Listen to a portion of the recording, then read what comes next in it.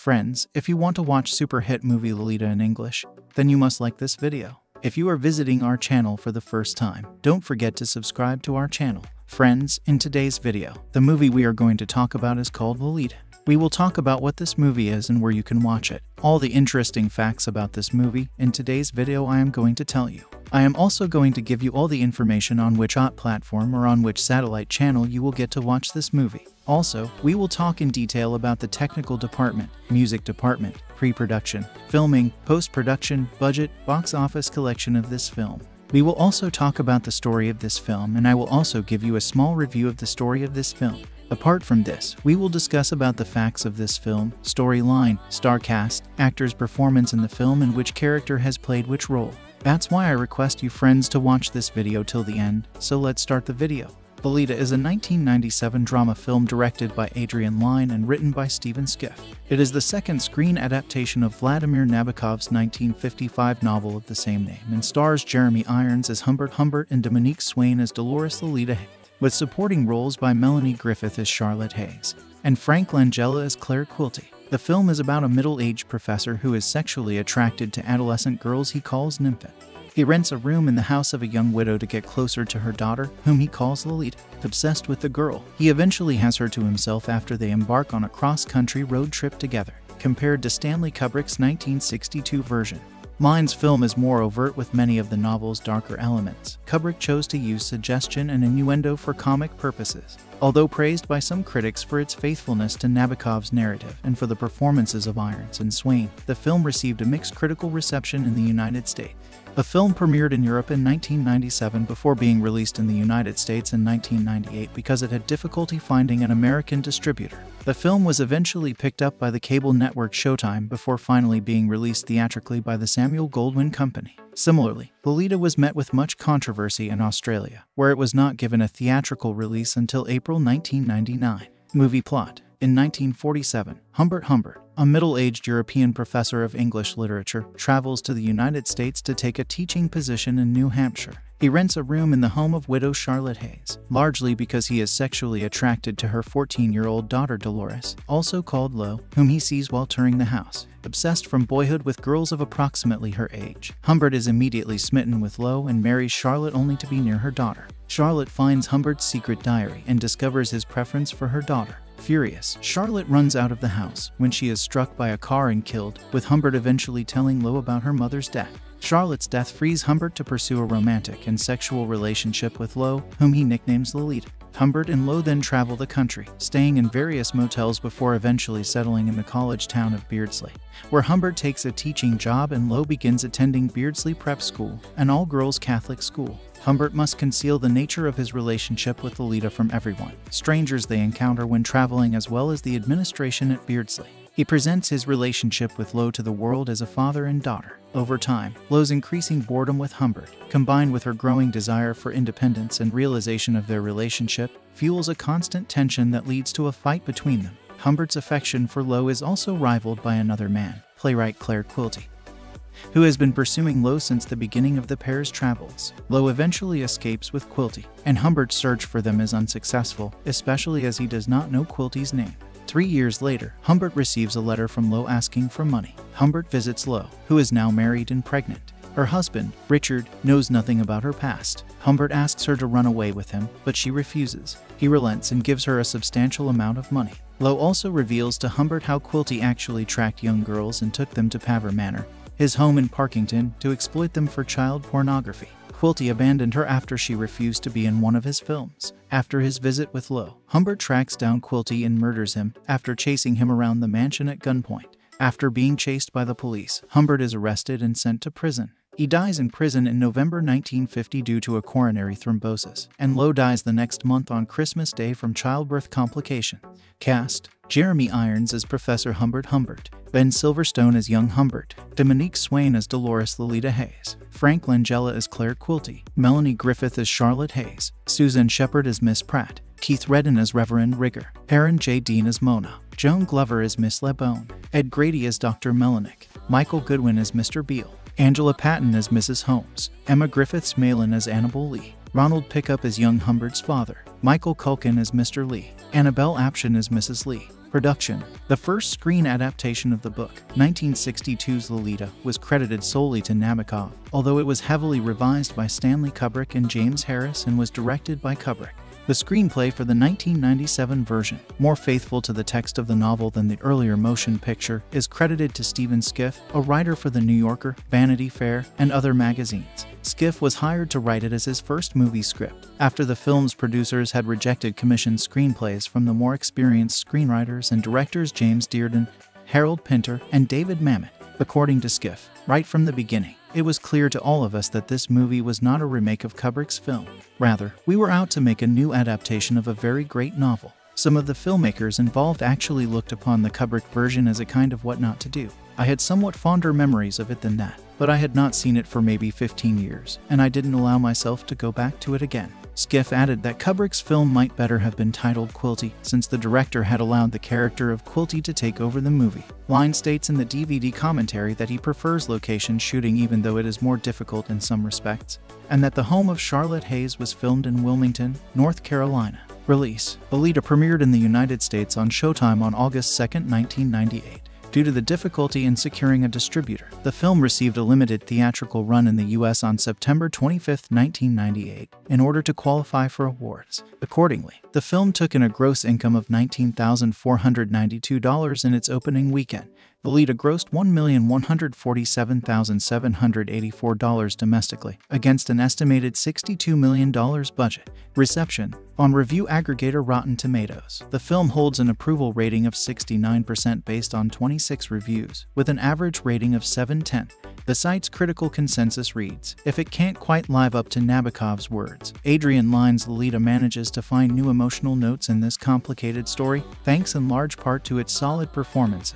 Metacritic assigned the film a weighted average score of 46 out of 100, based on 17 critics, indicating mixed or average reviews. James Berardinelli praised the performances of the two leads, Irons and Swain, but he considered Griffith's performance weak, stiff, and unconvincing. He considered the film better when she no longer appeared in it and concluded, "Lolita is not a sex film. It's about characters, relationships, and the consequences of imprudent actions. And those who seek to brand the picture as immoral have missed the point. Both Humbert and Lolita are eventually destroyed. What could be more moral?" The only real controversy I can see surrounding this film is why there was ever a controversy in the first place. The film was the New York Times critics' pick on July 31, 1998, with its critic Karin James saying, "Rich beyond what anyone could have expected, the film repays repeated viewings. It turns Humbert's madness into art." Writer, director James Tabak lists it in his picks for the 10 finest films ever made. But he rates the original film higher. Commenting on differences between the novel and the film, Charles Taylor, in Salon, observes that are all of their vaunted fidelity to Nabokov. Lyne and Schiff have made a pretty, gauzy Lolita that replaces the book's cruelty and comedy with manufactured lyricism and mopey romanticism. Extending Taylor's observation, Keith Phipps concludes, Lyne doesn't seem to get the novel, failing to incorporate any of Nabokov's black comedy, which is to say, Lolita's heart and soul. Soundtrack. The film's soundtrack was composed by Ennio Morricone and released on the Music Box Records label. As the composer himself described the project, "With my music, I only had to follow on a high level the director's intentions to make Lolita a story of sincere and reciprocal love, even within the limits of the purity and malicious naivete of its young subject." All music is composed by Ennio Morricone. Lolita Movie Review. Lolita, arguably the most controversial film of the decade, has finally made it to theaters, and there's little doubt that all the hoopla was much ado about nothing. Jeremy Irons stars as Humbert, while newcomer Dominique Swain takes on the part of Lolita. Melanie Griffith and Frank Langella have supporting roles as, respectively, Lolita's unhinged mother and Quilty, a mysterious figure who pops up periodically throughout the film. By now, the storyline of Lolita is as well known as the controversy surrounding it. Humbert, a man in his 40s, falls in love with Lolita, a 14-year-old girl, and, needless to say, much trouble ensues. Along the way, Humbert ends up married to Lolita's mother, a coupling he agrees to only because he wants to keep seeing Lolita. Lolita was originally slated for release last year, but because of a law passed a few years ago in the States regarding pedophilia, it was unable to secure an American distributor. I'm uncertain of what the situation was here in Canada, but the film finally premiered on the American pay channel Showtime last month, and is slowly receiving a theatrical release. Yes, the subject matter can be considered offensive, but the director, Adrian Lyne, has filmed the material in such a way that one would have to be awfully sensitive to be offended by anything in the movie. The scenes of intimacy between Humbert and Lolita are done in shadows and in a manner that generally keeps their affection private. It seems as though people were getting so upset about this film because of the premise, but I doubt those same people bothered to see the film. The delicacy with which the subject has been handled is clearly the most surprising element within Lolita. Jeremy Irons portrays Humbert as possibly the most likable pedophile in movie history, while Dominique Swain perfectly captures the childish innocence of Lolita. In her portrayal, Lolita is a girl who is initially unaware of Humbert's wistful and often lascivious gazes, but eventually comes to realize that she can use his lust to get what she needs. Her attempts at acting how she perceives a woman would behave are awkward and clumsy, just as one would expect from an inexperienced little girl. Their romance is actually quite charming for a time, until things start to get out of hand. And not that a pedophile deserves any sympathy, but we're actually given a reason for Humbert's nature during a prologue right at the start of the film. When he was 14, he fell in love with a girl his age, and shared his first sexual experience with her. She died a few months later of a disease, and though it's not explicitly stated, we are meant to assume that's why Humbert developed into a pederast, to somehow reclaim the innocence and pleasure that he associated with that first real love. I've not read the original Nabokov novel, so I can't say whether or not this precursor to the story was implemented by the filmmakers as a way of making the audience feel more comfortable with Humbert. At any rate, it does explain quite a lot about him. The only real miscalculation within the film is a scene of extreme violence in the third act that seems wholly out of place. It didn't really fit in with the rest of the movie, and I found it more offensive than the love affair between Lolita and Humbert. I've heard, though, that same scene is just as gory in the novel, but perhaps a line needs to be drawn at what should be adapted for the screen and what shouldn't. For example, I am sure the love scenes between Lolita and Humbert were quite graphic in the book, but, obviously, the filmmakers chose to omit that from the film. So why stain the picture with a scene that would be more at home in a Paul Verhoeven flick? Anyway, that is a very minor quibble. If you can look past all the controversy and the repugnant storyline, you'll find that Lolita is one of the best films of the year. It's beautifully shot, and all the performances hit just the right notes. Lolita, Vladimir Nabokov's controversial and thought-provoking novel, has captivated readers with its intricate exploration of obsession, manipulation, and morality. However, the 1997 film adaptation, directed by Adrian Lyne, falls short of capturing the essence of the source material and is marred by a misguided attempt to romanticize the deeply troubling relationship at its core. The film's most glaring shortcoming lies in its handling of the central relationship between Humbert and Dolores Lolita Hayes. While Nabokov's novel unflinchingly delves into the complexities of the morally reprehensible dynamic, the adaptation shies away from the darkness, opting instead for a more sanitized and sensationalized portrayal.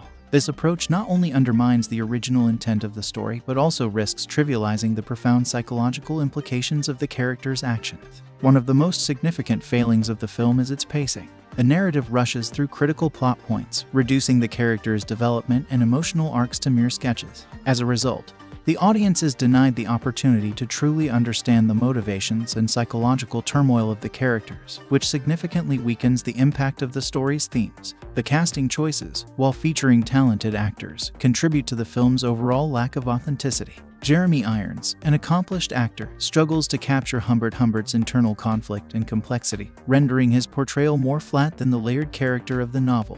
Dominique Swain's performance as Lolita similarly falls short, with the character often coming across as one-dimensional and lacking the depth required to navigate her tragic circumstances. Where the film truly falters is in its attempts to romanticize the relationship between Humbert and Lolita. Nabokov's novel presents this relationship as an exploration of manipulation, power dynamics, and the dark underbelly of desire. The film, however, blurs the lines between affection and exploitation, opting for a more palatable interpretation that risks overshadowing the novel's intended critique of societal norms and the consequences of unchecked obsession. However, visually the film's cinematography shines as it successfully embraces the Americana aesthetic of the 1950s. The picturesque landscapes, the quaint suburban settings, and the vintage cars all contribute to creating a nostalgic atmosphere that immerses viewers in the era. The color palette, reminiscent of pastel shades and warm tones, evokes a sense of innocence and nostalgia. The attention to detail in recreating the time period is commendable, with the costumes and set design effectively transporting audiences back to the 1950s. The film's score further enhances the aesthetic experience, employing a mix of nostalgic melodies and catchy tunes that underscore the time period's cultural milieu. The score's integration of classic tunes helps to set the tone and mood, enhancing the emotional impact of certain scenes. The juxtaposition of upbeat melodies with the darker aspects of the story creates an unsettling contrast that adds complexity to the viewing experience. Fashion plays a pivotal role in establishing the film's setting and atmosphere. The costumes, hairstyles, and overall styling effectively capture the Americana aesthetic of the 1950s. The attention to detail in the characters' wardrobes reflects the fashion trends of the era, highlighting the meticulous research that went into crafting an authentic visual representation. But despite these aesthetic successes, the film falters in its portrayal of the central relationship between Humbert and the titular character, Lolita. Rather than addressing the deeply disturbing and morally reprehensible nature of their interactions, the film veers towards a misguided attempt at romanticizing their bond. This deviation from the source material's intended critique undermines the story's thematic depth and complexity. The film's shortcomings in character development and emotional depth hinder the audience's ability to connect with the narrative.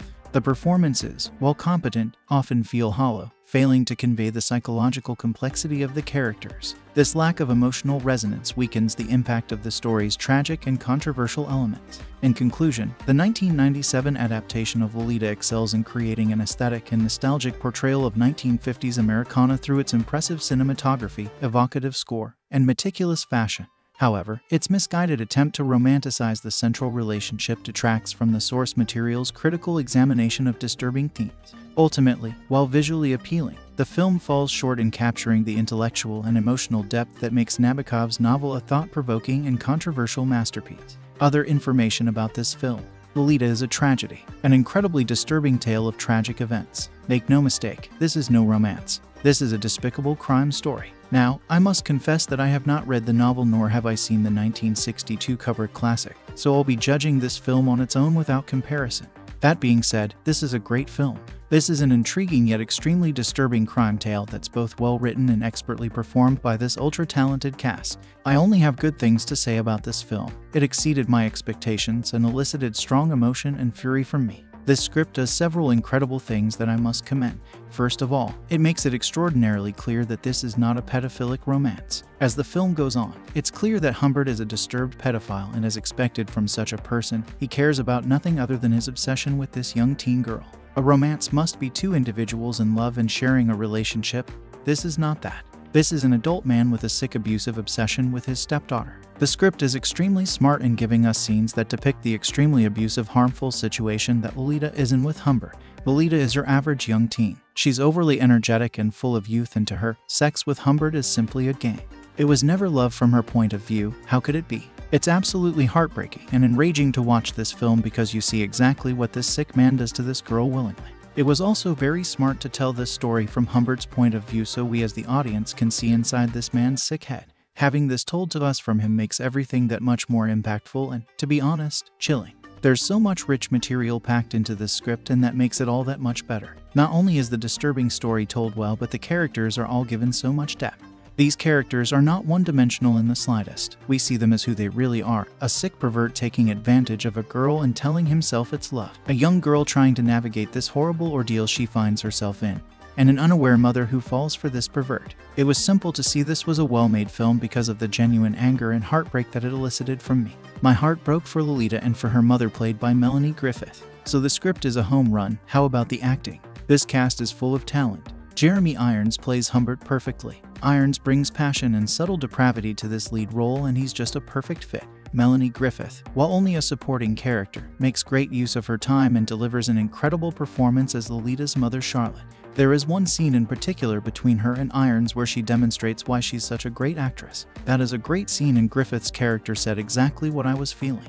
And of course, Dominique Swain, who plays Lolita, is a marvel. Swain played Lolita with such skill, she was able to show innocence and bluntness. There's an impactful scene at the end between her and Irons where she blew me away with her cold, blunt delivery of her lines. It was so crucial that she deliver those ending lines that way to show Humbert how crazy and twisted he is. It showed his perception of their relationship, which is sick and disturbing, versus hers, which was clear and center. Frank Langella must be mentioned too. His performance is so great, and his character adds to the overall impact of this story. Langella's character is even more disturbed and sick than Humbert, and we see that clearly towards the end. The scene between Irons and Langella is performed so well. Both the actors and the effects, makeup people deserve so much applause. What occurs is graphic, and I'm glad it is because it fits the tone and disturbing nature of these two men.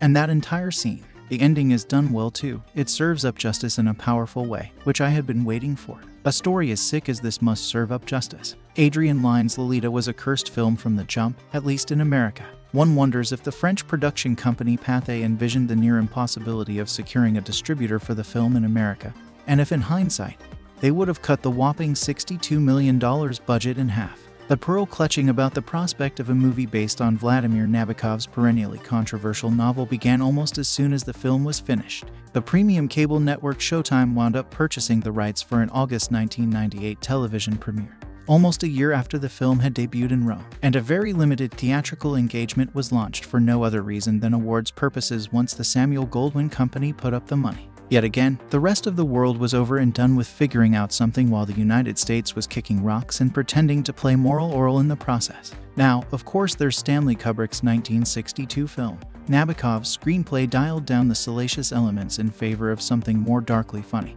with an intense focus on the character of Claire Quilty. Oddly enough, screenwriter Stephen Schiff and Adrian Lyne, famous for melodramatic thrillers Fatal Attraction and Unfaithful, opt for an approach closer to that of the source material. Lyne's Lolita has shreds of comedy, but it's a substantially darker, more disturbing picture. It's tactile in how it's aware of its lead character's unconscionable actions, yet it never gets hamstrung by constantly affirming his amoral behavior. Humbert is traveling to New England with aspirations of being a college professor, on a layover which has him shacking up in the home of Charlotte Hayes. He finds himself painfully attracted to her 14-year-old daughter, Dolores, whom he eventually refers to as Lo or Lolita. The only justification he can muster is that she serves as the love of his youth he never experienced. Either way, Humbert progresses from pervert to pedophile.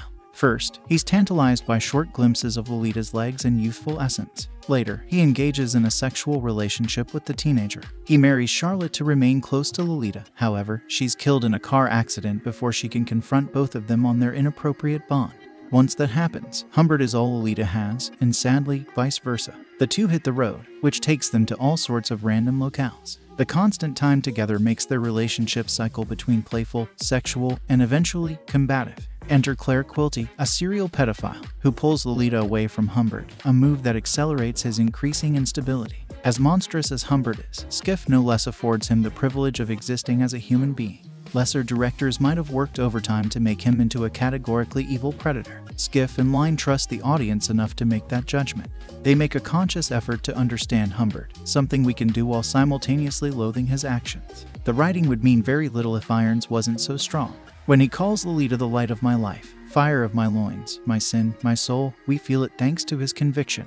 With the way Humbert is written and portrayed, it's abundantly clear that Lolita rejects exploitation while not prohibiting humanization. Condoning and portraying something vile should not be seen as mutually exclusive. American moviegoers may never grasp that concept. Dominique Swain has a challenging role, yet pulls off Dolores as if she's twice her age with twice the experience. Swain nails the duality of temptress and victim. She makes some of the comedic lines work with no supporting help either. She'd later go on to appear in Face, often reunite with Melanie Griffith in the underrated drama Tart in 2001. In past reviews, I've mentioned how Adrian Lyne is an economical filmmaker, someone who knows how to trim fat and only invite the essentials into any given scene. At almost 2.5 hours, Lolita is as slow of a burn as he's ever allowed. The additional time is worth some of the flab and repetition because of how the relationship between Humbert and Lolita develops, especially as their courtship becomes increasingly hostile. Lyne's longtime collaborating cinematographer Howard Atherton has one truly great moment of visual gusto during one of Humbert's nightmares. The camera wobbles as the colors darken to give the appearance of a fever dream. Some of the corrugated backgrounds remind me of the time a Max Headroom impersonator hijacked 2 TV stations in the Chicagoland area, and it takes a lot for me to make that kind of a reference. What you need to know. Lolita, the controversial new movie based on Vladimir Nabokov's groundbreaking 1955 novel, tells the story of a 40-ish literature professor whose crippled soul is ignited by a sexually aggressive 12-year-old girl. Played by Jeremy Irons and 15-year-old newcomer Dominique Swain, the twisted couple ends their lives in tragedy, with only moderate foul language. This movie contains some explicit nudity and plenty of erotic scenes filled with implied incest, pedophilia, and even acts of prostitution between a pedophile and his stepdaughter. This pathetic, disgusting story may appeal to sexual offenders and America's left-wing intellectuals who think Lolita is among the top 5 English novels ever written. The story is handled in a poetic manner by the filmmakers, one of the reasons why the novel became so popular. Allegedly selling 14 million copies in America is because of original novelist Nabokov's artistic handling of the story, especially his use of vivid language to get inside the main character's perverted soul. This movie seems to be an adequate adaptation of Nabokov's work, but it fails to capture the fire that Nabokov's words sometimes intended. The question is, why aren't government officials taking action to remove such filth from the public airwaves and public theaters? Content: romantic worldview of pedophilia and incest with minor moral elements and too mild, subtle anti-Christian references, 2 strong obscenity, 4 strong profanities, and 5 mild profanities such as "oh God" plus some talk about sex. Though not always in a crude manner, sex offender hits stepdaughter twice, goes insanely violent in hospital, and graphically shoots man several times until man dies.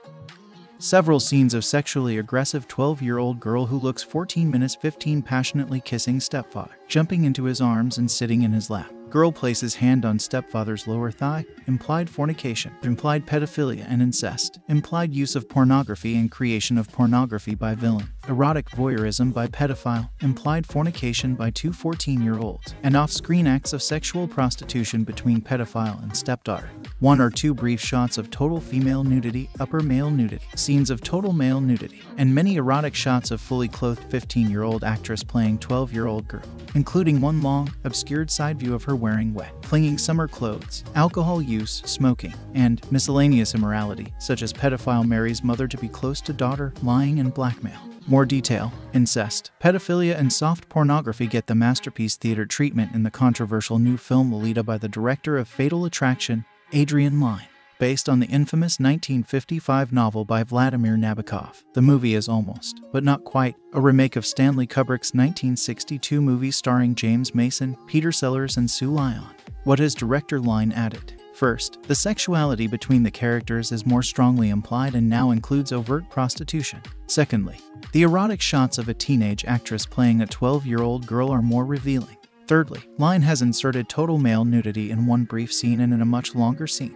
Last, but certainly not least, the 2 main actors in the movie engage in some passionate kissing, hugging, and lap-sitting that probably violates American laws against pedophilia and pornography. News reports have indicated that the film has been edited to achieve its R rating and to win distribution in the United States. Until recently, though, the movie failed to get a distributor for American audiences. The national cable TV network called Showtime, however, has begun a new effort to increase ratings by televising more adult material, so it bought the rights to show the movie in early August. Both Showtime and the Samuel Goldwyn Co. held a week-long screening of the film in a packed Los Angeles movie theater so that the actors in line can qualify for Academy Award consideration. Lolita has gotten mixed reviews by critics. Some have said that they consider the movie to be quite tame. One critic said, in fact, this Lolita is not prurient and not meant to be. Movieguide begs to differ. Although there is no graphic fornication or other overt sexual activity in the current version of this movie, and although the movie seems to say at several points that the relationship between the 2 main characters, sexual and otherwise, is sick and destructive, the movie more often than not takes pleasure in the sexual escapades and erotic behavior of the story's pedophile and his 12-year-old stepdaughter. Thus, those viewing the new Lolita will see passionate kissing between these 2, as well as erotic shots of the 15-year-old actress playing the stepdaughter, all to the tune of pleasing, lyrical music by talented composer Ennio Morricone. Lolita clearly contains, therefore, soft pornography for sex offenders. Some male viewers who aren't sex offenders will be enticed to indulge in sexual fantasies about underage women. If this doesn't violate American laws against such pornography, what does? In fact, why aren't state and federal officials, including the judicial branch, taking action to remove such filth from the public airwaves and public theaters? For those not familiar with the story, Lolita is about a state literature professor, Humbert, who develops an insane crush on a 12-year-old American girl, the daughter of a woman from whom he rents a room. Humbert's desire for young girls and the sexually aggressive Lolita allegedly stems from an encounter during his early teenage years with a 14-year-old girl in France. The 2 develop an intense puppy love for one another, but the girl suddenly dies from typhus. The shock of her death froze something in me, Humbert narrates in the movie. I kept looking for her. The passion was in the wound, and the wound wouldn't heal. Eventually, Humbert marries Lolita's mother while Lolita is away at camp so that he can stay close to Lolita, who seems to share a strong attraction for Humbert as well. The mother finds out about Humbert's longing for her daughter, but dies in an unexpected car accident before she can tell anyone else about Humbert's problem. Humbert goes to pick up Lolita from the camp, telling her only that mom is sick in hospital. Lolita is clearly happy to see him and gives him more passionate kisses like the one she gave him when she left for camp. Within 48 hours, the 2 have off-screen passionate sex. When Lolita asks to call her mother at the hospital, Humbert tells her the truth. Lolita understandably gets upset, but the 2 soon make up and begin an extensive vacation traveling and fornicating across America. As Humbert narrates, she had nowhere else to go. I was in paradise. Their age difference between the happy couple soon begins to destroy their relationship. Back at home in New England, Lolita realizes her power over Humbert's mind and emotions. She blackmails him for small teenage favors in exchange for sex. When he learns that she has skipped out on some piano lessons, the ensuing argument results in Humbert slapping Lolita on the face. Further recriminations occur, but Lolita suddenly asks Humbert to take her on another long vacation trip across America, but only if she is the one who decides where they go. Humbert soon suspects they are being followed. He even catches her talking to a mysterious dark-haired stranger whom we barely can see. Lolita makes up a story about the conversation, but Humbert still suspects something. Finally, when Lolita must stay at a hospital overnight because she is sick with the flu, Humbert finds the next morning that she has gone. The hospital authorities tell Humbert that Uncle Gustav took Lolita to Grandpa's house and asked Humbert to meet them there. Of course, there is no Uncle Gustav, no Grandpa either. 3 years later, a pregnant and married Lolita tells Humbert the truth. Humbert gives her the money she requests. And when she refuses to go with him, he goes off to murder the mysterious older stranger, another pedophile and an actual purveyor of pornography, the only man Lolita says she ever truly loved. This pathetic, disgusting story is handled in a poetic manner by the filmmakers. One of the reasons why the novel became so popular, allegedly selling 14 million copies in America, is because of original novelist Vladimir Nabokov's artistic handling of the story, especially his use of vivid language to get inside of Humbert's crippled, unreliable soul. This movie version seems to be an adequate adaptation of Nabokov's work, but Jeremy Irons' narration fails to capture some of the apparent passion in Nabokov's use of language. When Irons quotes Nabokov's famous passage, "Light of my life, my sin, my soul, Lolita," his flat, dispassionate reading does not seem to convey the fire that Nabokov's words appear to intend. However, who knows what Nabokov or his fans might say. There is one thing about this novel's reputation, though. Recently, America's left-wing intellectual elite named Lolita the fourth greatest novel written in English. To which one can only reply, you can dress up horse droppings with pretty bows and ribbons, but if you step in it, your shoe is still going to stink, and you have a mess to clean. It is time to clean up the mess. Seek first the triune God in his goodness and justice. Lolita is a 1997 drama film directed by Adrian Lyne and written by Schiff. It is the second screen adaptation of Vladimir Nabokov's 1955 novel of the same name and stars Jeremy Irons as Humbert and Dominique Swain as Dolores Lolita, with supporting roles by Melanie Griffith as Charlotte Hayes and Frank Langella as Claire Quilty. The film is about a middle-aged professor who is sexually attracted to adolescent girls he calls nymphet. He rents a room in the house of a young widow to get closer to her daughter, whom he calls Lolita. Obsessed with the girl, he eventually has her to himself after they embark on a cross-country road trip together, compared to Stanley Kubrick's 1962 version. Lyne's film is more overt with many of the novel's darker elements. Kubrick chose to use suggestion and innuendo for comic purposes. Although praised by some critics for its faithfulness to Nabokov's narrative and for the performances of Irons and Swain, the film received a mixed critical reception in the United States. The film premiered in Europe in 1997 before being released in the United States in 1998 because it had difficulty finding an American distributor. The film was eventually picked up by the cable network Showtime before finally being released theatrically by the Samuel Goldwyn Company. Similarly, Lolita was met with much controversy in Australia, where it was not given a theatrical release until April 1999. Movie plot. In 1947, Humbert, a middle-aged European professor of English literature, travels to the United States to take a teaching position in New Hampshire. He rents a room in the home of widow Charlotte Hayes, largely because he is sexually attracted to her 14-year-old daughter Dolores, also called Lo, whom he sees while touring the house. Obsessed from boyhood with girls of approximately her age, Humbert is immediately smitten with Lo and marries Charlotte only to be near her daughter. Charlotte finds Humbert's secret diary and discovers his preference for her daughter. Furious, Charlotte runs out of the house when she is struck by a car and killed, with Humbert eventually telling Lo about her mother's death. Charlotte's death frees Humbert to pursue a romantic and sexual relationship with Lo, whom he nicknames Lolita. Humbert and Lo then travel the country, staying in various motels before eventually settling in the college town of Beardsley, where Humbert takes a teaching job and Lo begins attending Beardsley Prep School, an all-girls Catholic school. Humbert must conceal the nature of his relationship with Lolita from everyone, strangers they encounter when traveling as well as the administration at Beardsley. He presents his relationship with Lo to the world as a father and daughter. Over time, Lo's increasing boredom with Humbert, combined with her growing desire for independence and realization of their relationship, fuels a constant tension that leads to a fight between them. Humbert's affection for Lo is also rivaled by another man, playwright Claire Quilty. who has been pursuing Lo since the beginning of the pair's travels. Lo eventually escapes with Quilty, and Humbert's search for them is unsuccessful, especially as he does not know Quilty's name. 3 years later, Humbert receives a letter from Lo asking for money. Humbert visits Lo, who is now married and pregnant. Her husband, Richard, knows nothing about her past. Humbert asks her to run away with him, but she refuses. He relents and gives her a substantial amount of money. Lo also reveals to Humbert how Quilty actually tracked young girls and took them to Paver Manor, his home in Parkington, to exploit them for child pornography. Quilty abandoned her after she refused to be in one of his films. After his visit with Lo, Humbert tracks down Quilty and murders him after chasing him around the mansion at gunpoint. After being chased by the police, Humbert is arrested and sent to prison. He dies in prison in November 1950 due to a coronary thrombosis, and Lo dies the next month on Christmas Day from childbirth complication.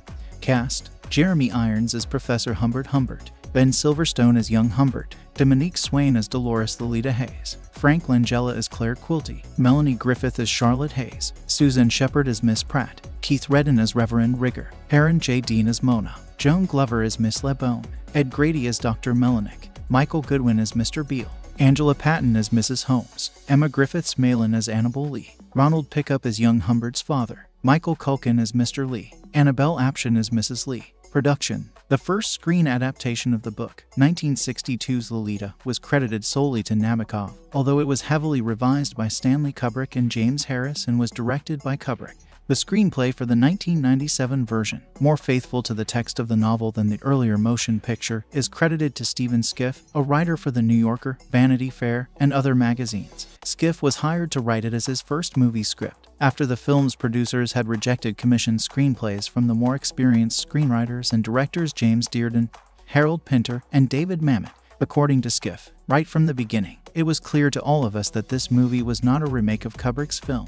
Rather, we were out to make a new adaptation of a very great novel. Some of the filmmakers involved actually looked upon the Kubrick version as a kind of what not to do. I had somewhat fonder memories of it than that, but I had not seen it for maybe 15 years, and I didn't allow myself to go back to it again. Schiff added that Kubrick's film might better have been titled Quilty, since the director had allowed the character of Quilty to take over the movie. Lyne states in the DVD commentary that he prefers location shooting even though it is more difficult in some respects, and that the home of Charlotte Hayes was filmed in Wilmington, North Carolina. Release: Lolita premiered in the United States on Showtime on August 2, 1998. Due to the difficulty in securing a distributor, the film received a limited theatrical run in the US on September 25, 1998, in order to qualify for awards. Accordingly, the film took in a gross income of $19,492 in its opening weekend. Lolita grossed $1,147,784 domestically, against an estimated $62 million budget. Reception: on review aggregator Rotten Tomatoes, the film holds an approval rating of 69% based on 26 reviews, with an average rating of 7/10. The site's critical consensus reads, "If it can't quite live up to Nabokov's words, Adrian Lyne's Lolita manages to find new emotional notes in this complicated story, thanks in large part to its solid performances."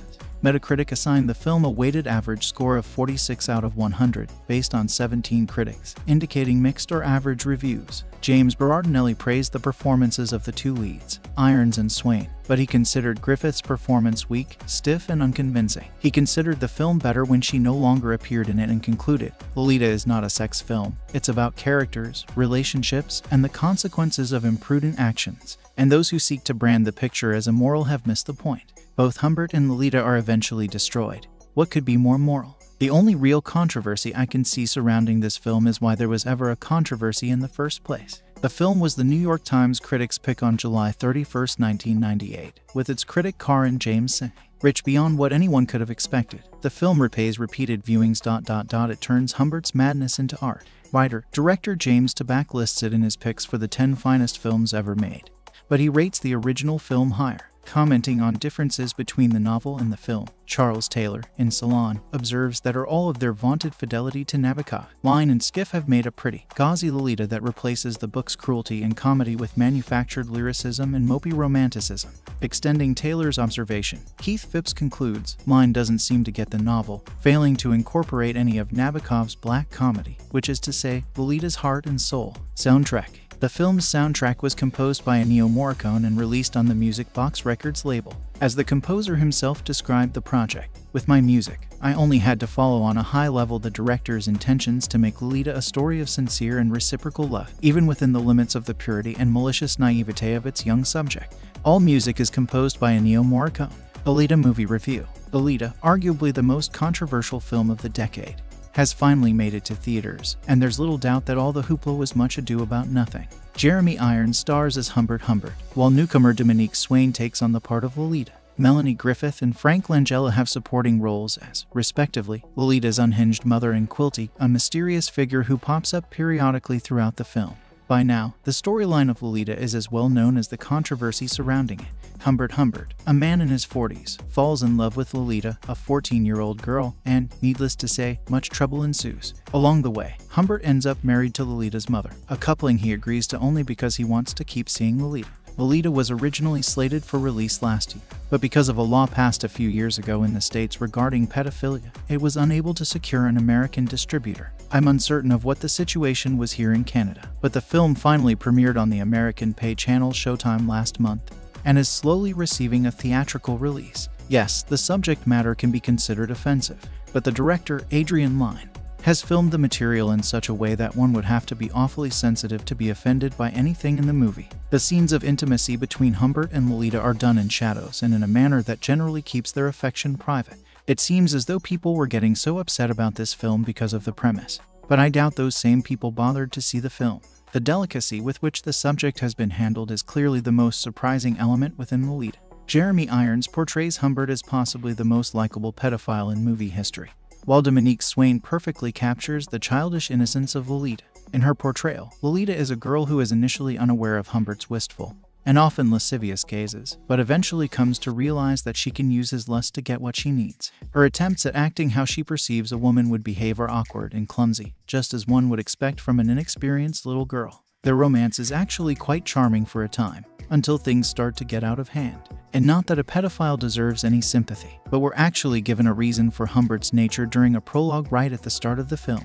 When he was 14, he fell in love with a girl his age, and shared his first sexual experience with her. She died a few months later of a disease, and though it's not explicitly stated, we are meant to assume that's why Humbert developed into a pederast, to somehow reclaim the innocence and pleasure that he associated with that first real love. I've not read the original Nabokov novel, so I can't say whether or not this precursor to the story was implemented by the filmmakers as a way of making the audience feel more comfortable with Humbert. At any rate, it does explain quite a lot about him. The only real miscalculation within the film is a scene of extreme violence in the third act that seems wholly out of place. It didn't really fit in with the rest of the movie, and I found it more offensive than the love affair between Lolita and Humbert. I've heard, though, that same scene is just as gory in the novel, but perhaps a line needs to be drawn at what should be adapted for the screen and what shouldn't.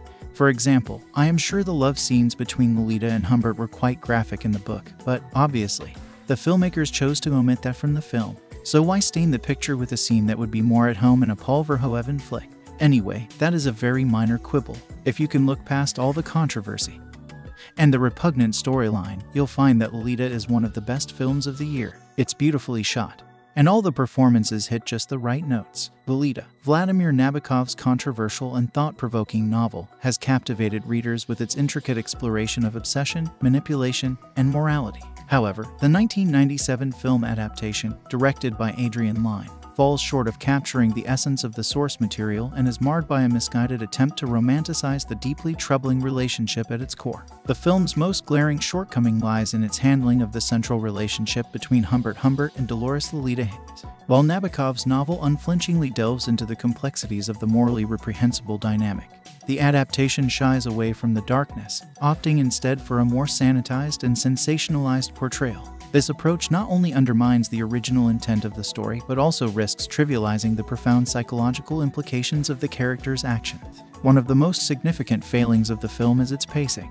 The narrative rushes through critical plot points, reducing the characters' development and emotional arcs to mere sketches. As a result, the audience is denied the opportunity to truly understand the motivations and psychological turmoil of the characters, which significantly weakens the impact of the story's themes. The casting choices, while featuring talented actors, contribute to the film's overall lack of authenticity. Jeremy Irons, an accomplished actor, struggles to capture Humbert's internal conflict and complexity, rendering his portrayal more flat than the layered character of the novel. Dominique Swain's performance as Lolita similarly falls short, with the character often coming across as one-dimensional and lacking the depth required to navigate her tragic circumstances. Where the film truly falters is in its attempts to romanticize the relationship between Humbert and Lolita. Nabokov's novel presents this relationship as an exploration of manipulation, power dynamics, and the dark underbelly of desire. The film, however, blurs the lines between affection and exploitation, opting for a more palatable interpretation that risks overshadowing the novel's intended critique of societal norms and the consequences of unchecked obsession. However, visually the film's cinematography shines as it successfully embraces the Americana aesthetic of the 1950s. The picturesque landscapes, the quaint suburban settings, and the vintage cars all contribute to creating a nostalgic atmosphere that immerses viewers in the era. The color palette, reminiscent of pastel shades and warm tones, evokes a sense of innocence and nostalgia. The attention to detail in recreating the time period is commendable, with the costumes and set design effectively transporting audiences back to the 1950s. The film's score further enhances the aesthetic experience, employing a mix of nostalgic melodies and catchy tunes that underscore the time period's cultural milieu. The score's integration of classic tunes helps to set the tone and mood, enhancing the emotional impact of certain scenes. The juxtaposition of upbeat melodies with the darker aspects of the story creates an unsettling contrast that adds complexity to the viewing experience. Fashion plays a pivotal role in establishing the film's setting and atmosphere. The costumes, hairstyles, and overall styling effectively capture the Americana aesthetic of the 1950s. The attention to detail in the characters' wardrobes reflects the fashion trends of the era, highlighting the meticulous research that went into crafting an authentic visual representation. But despite these aesthetic successes, the film falters in its portrayal of the central relationship between Humbert and the titular character, Lolita. Rather than addressing the deeply disturbing and morally reprehensible nature of their interactions, the film veers towards a misguided attempt at romanticizing their bond. This deviation from the source material's intended critique undermines the story's thematic depth and complexity. The film's shortcomings in character development and emotional depth hinder the audience's ability to connect with the narrative. The performances, while competent, often feel hollow, failing to convey the psychological complexity of the characters. This lack of emotional resonance weakens the impact of the story's tragic and controversial elements. In conclusion, the 1997 adaptation of Lolita excels in creating an aesthetic and nostalgic portrayal of 1950s Americana through its impressive cinematography, evocative score, and meticulous fashion. However, its misguided attempt to romanticize the central relationship detracts from the source material's critical examination of disturbing themes. Ultimately, while visually appealing, the film falls short in capturing the intellectual and emotional depth that makes Nabokov's novel a thought-provoking and controversial masterpiece. Other information about this film. Lolita is a tragedy, an incredibly disturbing tale of tragic events. Make no mistake, this is no romance. This is a despicable crime story. Now, I must confess that I have not read the novel nor have I seen the 1962 covered classic, so I'll be judging this film on its own without comparison. That being said, this is a great film. This is an intriguing yet extremely disturbing crime tale that's both well written and expertly performed by this ultra-talented cast. I only have good things to say about this film. It exceeded my expectations and elicited strong emotion and fury from me. This script does several incredible things that I must commend. First of all, it makes it extraordinarily clear that this is not a pedophilic romance. As the film goes on, it's clear that Humbert is a disturbed pedophile, and as expected from such a person, he cares about nothing other than his obsession with this young teen girl. A romance must be two individuals in love and sharing a relationship. This is not that. This is an adult man with a sick abusive obsession with his stepdaughter. The script is extremely smart in giving us scenes that depict the extremely abusive, harmful situation that Lolita is in with Humbert. Lolita is your average young teen. She's overly energetic and full of youth, and to her, sex with Humbert is simply a game. It was never love from her point of view. How could it be? It's absolutely heartbreaking and enraging to watch this film because you see exactly what this sick man does to this girl willingly. It was also very smart to tell this story from Humbert's point of view so we as the audience can see inside this man's sick head.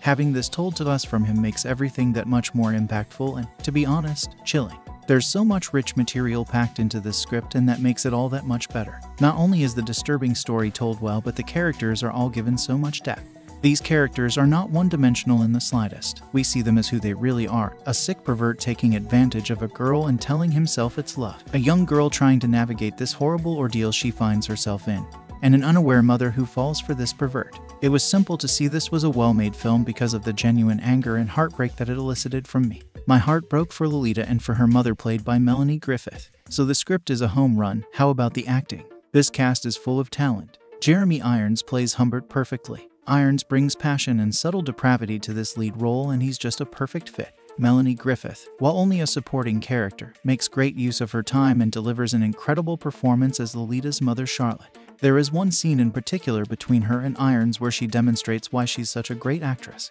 That is a great scene, and Griffith's character said exactly what I was feeling. And of course, Dominique Swain, who plays Lolita, is a marvel. Swain played Lolita with such skill, she was able to show innocence and bluntness. There's an impactful scene at the end between her and Irons where she blew me away with her cold, blunt delivery of her lines. It was so crucial that she deliver those ending lines that way to show Humbert how crazy and twisted he is. It showed his perception of their relationship, which is sick and disturbing, versus hers, which was clear and center. Frank Langella must be mentioned too. His performance is so great and his character adds to the overall impact of this story. Langella's character is even more disturbed and sick than Humbert, and we see that clearly towards the end. The scene between Irons and Langella is performed so well. Both the actors and the effects, makeup people deserve so much applause. What occurs is graphic, and I'm glad it is because it fits the tone and disturbing nature of these two men. And that entire scene. The ending is done well too. It serves up justice in a powerful way, which I had been waiting for. A story as sick as this must serve up justice. Adrian Lyne's Lolita was a cursed film from the jump, at least in America. One wonders if the French production company Pathé envisioned the near impossibility of securing a distributor for the film in America, and if in hindsight, they would have cut the whopping $62 million budget in half. The pearl-clutching about the prospect of a movie based on Vladimir Nabokov's perennially controversial novel began almost as soon as the film was finished. The premium cable network Showtime wound up purchasing the rights for an August 1998 television premiere, almost a year after the film had debuted in Rome, and a very limited theatrical engagement was launched for no other reason than awards purposes once the Samuel Goldwyn Company put up the money. Yet again, the rest of the world was over and done with figuring out something while the United States was kicking rocks and pretending to play moral oral in the process. Now, of course, there's Stanley Kubrick's 1962 film. Nabokov's screenplay dialed down the salacious elements in favor of something more darkly funny, with an intense focus on the character of Claire Quilty. Oddly enough, screenwriter Stephen Schiff and Adrian Lyne, famous for melodramatic thrillers Fatal Attraction and Unfaithful, opt for an approach closer to that of the source material. Lyne's Lolita has shreds of comedy, but it's a substantially darker, more disturbing picture. It's tactile in how it's aware of its lead character's unconscionable actions, yet it never gets hamstrung by constantly affirming his amoral behavior. Humbert is traveling to New England with aspirations of being a college professor, on a layover which has him shacking up in the home of Charlotte Hayes. He finds himself painfully attracted to her 14-year-old daughter, Dolores, whom he eventually refers to as Lo or Lolita. The only justification he can muster is that she serves as the love of his youth he never experienced. Either way, Humbert progresses from pervert to pedophile. First, he's tantalized by short glimpses of Lolita's legs and youthful essence. Later, he engages in a sexual relationship with the teenager. He marries Charlotte to remain close to Lolita. However, she's killed in a car accident before she can confront both of them on their inappropriate bond. Once that happens, Humbert is all Lolita has, and sadly, vice versa. The two hit the road, which takes them to all sorts of random locales. The constant time together makes their relationship cycle between playful, sexual, and eventually combative. Enter Claire Quilty, a serial pedophile, who pulls Lolita away from Humbert, a move that accelerates his increasing instability. As monstrous as Humbert is, Schiff no less affords him the privilege of existing as a human being. Lesser directors might have worked overtime to make him into a categorically evil predator. Schiff and Lyne trust the audience enough to make that judgment. They make a conscious effort to understand Humbert, something we can do while simultaneously loathing his actions. The writing would mean very little if Irons wasn't so strong. When he calls Lolita the light of my life, fire of my loins, my sin, my soul, we feel it thanks to his conviction. With the way Humbert is written and portrayed, it's abundantly clear that Lolita rejects exploitation while not prohibiting humanization. Condoning and portraying something vile should not be seen as mutually exclusive. American moviegoers may never grasp that concept. Dominique Swain has a challenging role, yet pulls off Dolores as if she's twice her age with twice the experience. Swain nails the duality of temptress and victim. She makes some of the comedic lines work with no supporting help either. She'd later go on to appear in Face, often reunite with Melanie Griffith in the underrated drama Tart in 2001. In past reviews, I've mentioned how Adrian Lyne is an economical filmmaker, someone who knows how to trim fat and only invite the essentials into any given scene. At almost 2.5 hours, Lolita is as slow of a burn as he's ever allowed. The additional time is worth some of the flab and repetition because of how the relationship between Humbert and Lolita develops, especially as their courtship becomes increasingly hostile. Lyne's longtime collaborating cinematographer Howard Atherton has one truly great moment of visual gusto during one of Humbert's nightmares. The camera wobbles as the colors darken to give the appearance of a fever dream. Some of the corrugated backgrounds remind me of the time a Max Headroom impersonator hijacked 2 TV stations in the Chicagoland area, and it takes a lot for me to make that kind of a reference. What you need to know. Lolita, the controversial new movie based on Vladimir Nabokov's groundbreaking 1955 novel, tells the story of a 40-ish literature professor whose crippled soul is ignited by a sexually aggressive 12-year-old girl. Played by Jeremy Irons and 15-year-old newcomer Dominique Swain, the twisted couple ends their lives in tragedy. With only moderate foul language, this movie contains some explicit nudity and plenty of erotic scenes filled with implied incest, pedophilia, and even acts of prostitution between a pedophile and his stepdaughter. This pathetic, disgusting story may appeal to sexual offenders and America's left-wing intellectuals who think Lolita is among the top 5 English novels ever written. The story is handled in a poetic manner by the filmmakers, one of the reasons why the novel became so popular. Allegedly selling 14 million copies in America is because of original novelist Nabokov's artistic handling of the story, especially his use of vivid language to get inside the main character's perverted soul. This movie seems to be an adequate adaptation of Nabokov's work, but it fails to capture the fire that Nabokov's words sometimes intended. The question is, why aren't government officials taking action to remove such filth from the public airwaves and public theaters? Content: romantic worldview of pedophilia and incest with minor moral elements and 2 mild, subtle anti-Christian references, 2 strong obscenity, 4 strong profanities, and 5 mild profanities such as "oh God" plus some talk about sex. Though not always in a crude manner, sex offender hits stepdaughter twice, goes insanely violent in hospital, and graphically shoots man several times until man dies. Several scenes of sexually aggressive 12-year-old girl who looks 14 minutes 15 passionately kissing stepfather, jumping into his arms and sitting in his lap. Girl places hand on stepfather's lower thigh, implied fornication, implied pedophilia and incest, implied use of pornography and creation of pornography by villain, erotic voyeurism by pedophile, implied fornication by 2 14-year-olds, and off-screen acts of sexual prostitution between pedophile and stepdaughter. 1 or 2 brief shots of total female nudity, upper male nudity, scenes of total male nudity, and many erotic shots of fully clothed 15-year-old actress playing 12-year-old girl, including one long, obscured side view of her wearing wet, clinging summer clothes, alcohol use, smoking, and miscellaneous immorality, such as pedophile marries mother to be close to daughter, lying, and blackmail. More detail: incest, pedophilia, and soft pornography get the masterpiece theater treatment in the controversial new film Lolita by the director of Fatal Attraction, Adrian Lyne. Based on the infamous 1955 novel by Vladimir Nabokov, the movie is almost, but not quite, a remake of Stanley Kubrick's 1962 movie starring James Mason, Peter Sellers, and Sue Lyon. What has director Lyne added? First, the sexuality between the characters is more strongly implied and now includes overt prostitution. Secondly, the erotic shots of a teenage actress playing a 12-year-old girl are more revealing. Thirdly, Lyne has inserted total male nudity in one brief scene and in a much longer scene. Last, but certainly not least, the 2 main actors in the movie engage in some passionate kissing, hugging, and lap-sitting that probably violates American laws against pedophilia and pornography. News reports have indicated that the film has been edited to achieve its R rating and to win distribution in the United States. Until recently, though, the movie failed to get a distributor for American audiences. The national cable TV network called Showtime, however, has begun a new effort to increase ratings by televising more adult material, so it bought the rights to show the movie in early August. Both Showtime and the Samuel Goldwyn Co. held a week-long screening of the film in a packed Los Angeles movie theater so that the actors and Lyne can qualify for Academy Award consideration. Lolita has gotten mixed reviews by critics. Some have said that they consider the movie to be quite tame.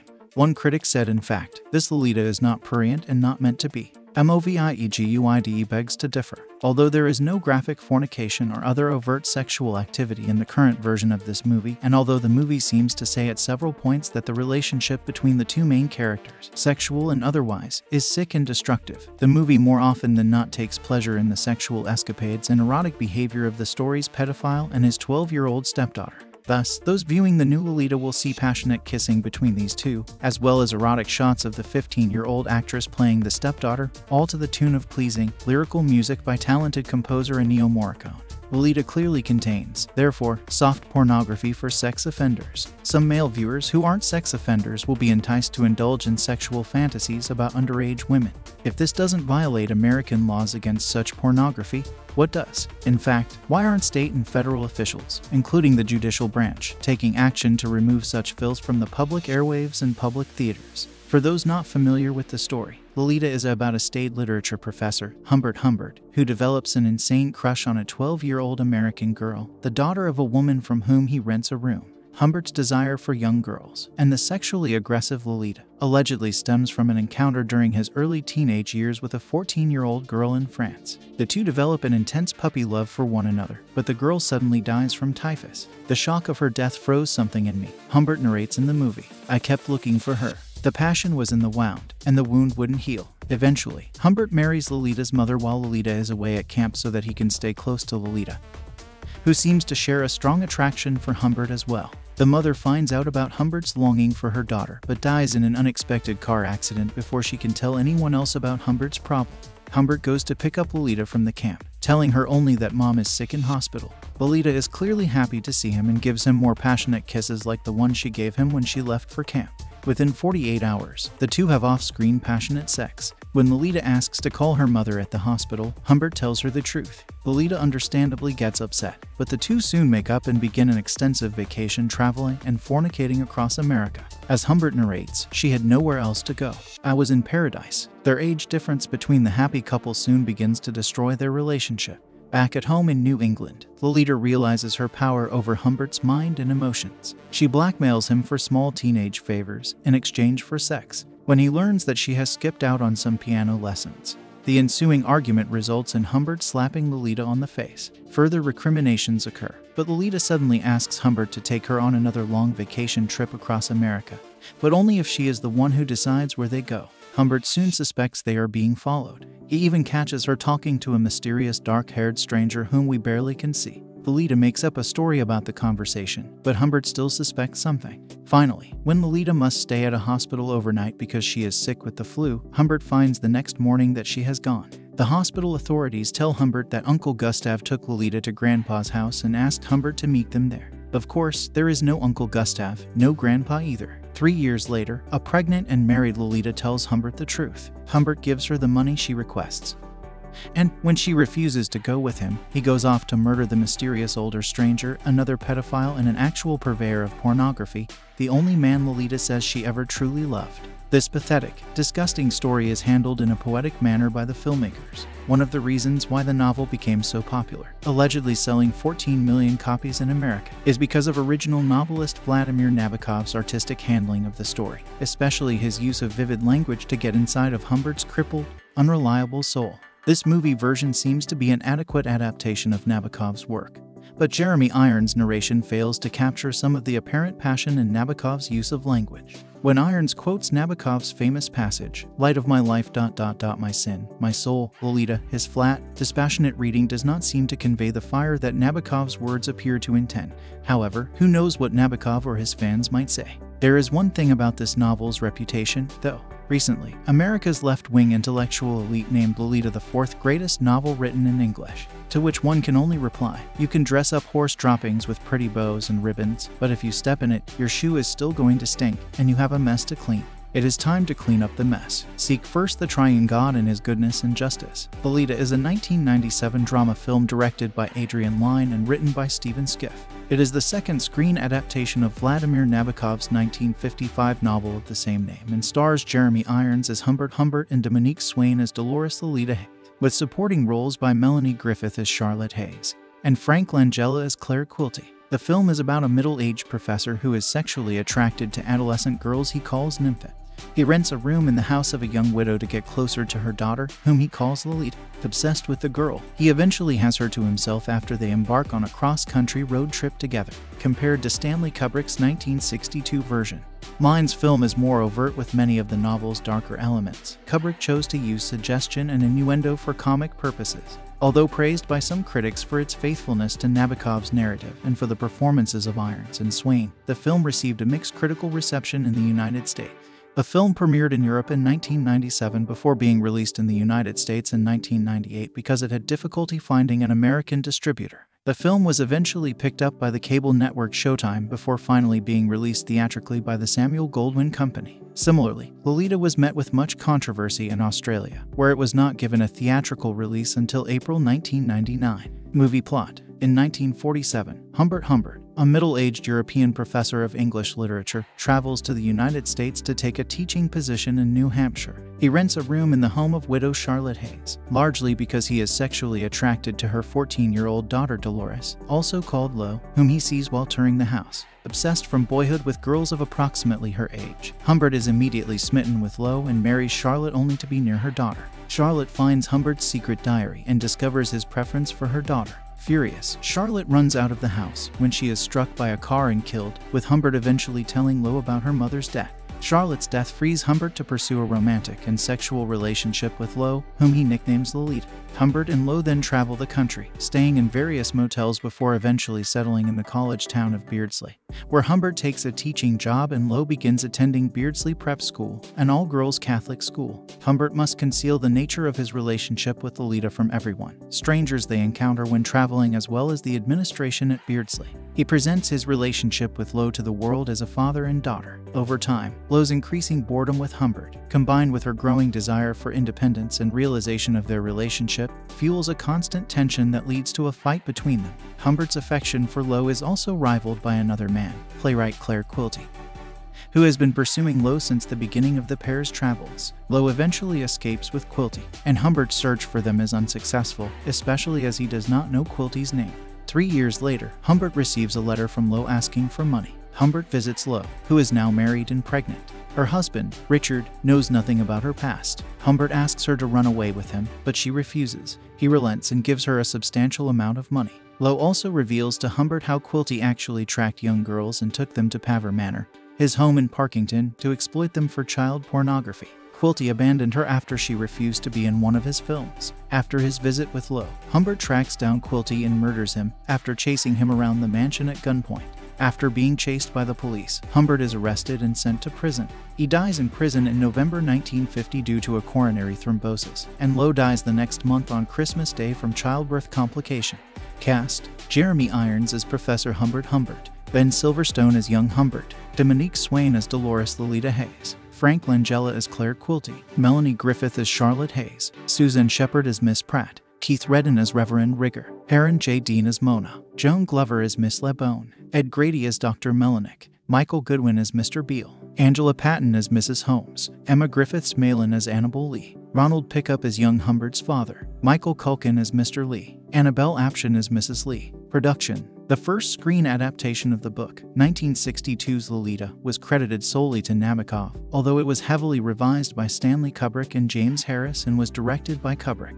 The screenplay for the 1997 version, more faithful to the text of the novel than the earlier motion picture, is credited to Stephen Schiff, a writer for The New Yorker, Vanity Fair, and other magazines. Schiff was hired to write it as his first movie script, after the film's producers had rejected commissioned screenplays from the more experienced screenwriters and directors James Dearden, Harold Pinter, and David Mamet. According to Schiff, right from the beginning, it was clear to all of us that this movie was not a remake of Kubrick's film. Rather, we were out to make a new adaptation of a very great novel. Some of the filmmakers involved actually looked upon the Kubrick version as a kind of what not to do. I had somewhat fonder memories of it than that, but I had not seen it for maybe 15 years, and I didn't allow myself to go back to it again. Schiff added that Kubrick's film might better have been titled Quilty, since the director had allowed the character of Quilty to take over the movie. Lyne states in the DVD commentary that he prefers location shooting even though it is more difficult in some respects, and that the home of Charlotte Hayes was filmed in Wilmington, North Carolina. Release: Lolita premiered in the United States on Showtime on August 2, 1998. Due to the difficulty in securing a distributor, the film received a limited theatrical run in the US on September 25, 1998, in order to qualify for awards. Accordingly, the film took in a gross income of $19,492 in its opening weekend. Lolita grossed $1,147,784 domestically, against an estimated $62 million budget. Reception: On review aggregator Rotten Tomatoes, the film holds an approval rating of 69% based on 26 reviews, with an average rating of 7/10. The site's critical consensus reads, "If it can't quite live up to Nabokov's words, Adrian Lyne's Lolita manages to find new emotional notes in this complicated story, thanks in large part to its solid performances." Metacritic assigned the film a weighted average score of 46 out of 100, based on 17 critics, indicating mixed or average reviews. James Berardinelli praised the performances of the two leads, Irons and Swain, but he considered Griffith's performance weak, stiff, and unconvincing. He considered the film better when she no longer appeared in it and concluded, "Lolita is not a sex film. It's about characters, relationships, and the consequences of imprudent actions. And those who seek to brand the picture as immoral have missed the point. Both Humbert and Lolita are eventually destroyed. What could be more moral?" The only real controversy I can see surrounding this film is why there was ever a controversy in the first place. The film was the New York Times critics' pick on July 31, 1998, with its critic Karin James saying, "Rich beyond what anyone could have expected, the film repays repeated viewings. It turns Humbert's madness into art." Writer-director James Tabak lists it in his picks for the 10 finest films ever made, but he rates the original film higher. Commenting on differences between the novel and the film, Charles Taylor, in Salon, observes that are all of their vaunted fidelity to Nabokov. Lyne and Schiff have made a pretty, gauzy Lolita that replaces the book's cruelty and comedy with manufactured lyricism and mopey romanticism. Extending Taylor's observation, Keith Phipps concludes, Lyne doesn't seem to get the novel, failing to incorporate any of Nabokov's black comedy, which is to say, Lolita's heart and soul. Soundtrack. The film's soundtrack was composed by Ennio Morricone and released on the Music Box Records label. As the composer himself described the project, "With my music, I only had to follow on a high level the director's intentions to make Lolita a story of sincere and reciprocal love, even within the limits of the purity and malicious naivete of its young subject." All music is composed by Ennio Morricone. Lolita Movie Review. Lolita, arguably the most controversial film of the decade, has finally made it to theaters, and there's little doubt that all the hoopla was much ado about nothing. Jeremy Irons stars as Humbert, while newcomer Dominique Swain takes on the part of Lolita. Melanie Griffith and Frank Langella have supporting roles as, respectively, Lolita's unhinged mother and Quilty, a mysterious figure who pops up periodically throughout the film. By now, the storyline of Lolita is as well known as the controversy surrounding it. Humbert, a man in his 40s, falls in love with Lolita, a 14-year-old girl, and, needless to say, much trouble ensues. Along the way, Humbert ends up married to Lolita's mother, a coupling he agrees to only because he wants to keep seeing Lolita. Lolita was originally slated for release last year, but because of a law passed a few years ago in the States regarding pedophilia, it was unable to secure an American distributor. I'm uncertain of what the situation was here in Canada, but the film finally premiered on the American pay channel Showtime last month, and is slowly receiving a theatrical release. Yes, the subject matter can be considered offensive, but the director, Adrian Lyne, has filmed the material in such a way that one would have to be awfully sensitive to be offended by anything in the movie. The scenes of intimacy between Humbert and Lolita are done in shadows and in a manner that generally keeps their affection private. It seems as though people were getting so upset about this film because of the premise, but I doubt those same people bothered to see the film. The delicacy with which the subject has been handled is clearly the most surprising element within Lolita. Jeremy Irons portrays Humbert as possibly the most likable pedophile in movie history, while Dominique Swain perfectly captures the childish innocence of Lolita. In her portrayal, Lolita is a girl who is initially unaware of Humbert's wistful and often lascivious gazes, but eventually comes to realize that she can use his lust to get what she needs. Her attempts at acting how she perceives a woman would behave are awkward and clumsy, just as one would expect from an inexperienced little girl. Their romance is actually quite charming for a time, until things start to get out of hand. And not that a pedophile deserves any sympathy, but we're actually given a reason for Humbert's nature during a prologue right at the start of the film. When he was 14, he fell in love with a girl his age, and shared his first sexual experience with her. She died a few months later of a disease, and though it's not explicitly stated, we are meant to assume that's why Humbert developed into a pederast, to somehow reclaim the innocence and pleasure that he associated with that first real love. I've not read the original Nabokov novel, so I can't say whether or not this precursor to the story was implemented by the filmmakers as a way of making the audience feel more comfortable with Humbert. At any rate, it does explain quite a lot about him. The only real miscalculation within the film is a scene of extreme violence in the third act that seems wholly out of place. It didn't really fit in with the rest of the movie, and I found it more offensive than the love affair between Lolita and Humbert. I've heard, though, that same scene is just as gory in the novel, but perhaps a line needs to be drawn at what should be adapted for the screen and what shouldn't. For example, I am sure the love scenes between Lolita and Humbert were quite graphic in the book, but, obviously, the filmmakers chose to omit that from the film. So why stain the picture with a scene that would be more at home in a Paul Verhoeven flick? Anyway, that is a very minor quibble. If you can look past all the controversy and the repugnant storyline, you'll find that Lolita is one of the best films of the year. It's beautifully shot, and all the performances hit just the right notes. Lolita, Vladimir Nabokov's controversial and thought-provoking novel, has captivated readers with its intricate exploration of obsession, manipulation, and morality. However, the 1997 film adaptation, directed by Adrian Lyne, falls short of capturing the essence of the source material and is marred by a misguided attempt to romanticize the deeply troubling relationship at its core. The film's most glaring shortcoming lies in its handling of the central relationship between Humbert and Dolores Lolita Hayes. While Nabokov's novel unflinchingly delves into the complexities of the morally reprehensible dynamic, the adaptation shies away from the darkness, opting instead for a more sanitized and sensationalized portrayal. This approach not only undermines the original intent of the story, but also risks trivializing the profound psychological implications of the characters' actions. One of the most significant failings of the film is its pacing. The narrative rushes through critical plot points, reducing the characters' development and emotional arcs to mere sketches. As a result, the audience is denied the opportunity to truly understand the motivations and psychological turmoil of the characters, which significantly weakens the impact of the story's themes. The casting choices, while featuring talented actors, contribute to the film's overall lack of authenticity. Jeremy Irons, an accomplished actor, struggles to capture Humbert's internal conflict and complexity, rendering his portrayal more flat than the layered character of the novel. Dominique Swain's performance as Lolita similarly falls short, with the character often coming across as one-dimensional and lacking the depth required to navigate her tragic circumstances. Where the film truly falters is in its attempts to romanticize the relationship between Humbert and Lolita. Nabokov's novel presents this relationship as an exploration of manipulation, power dynamics,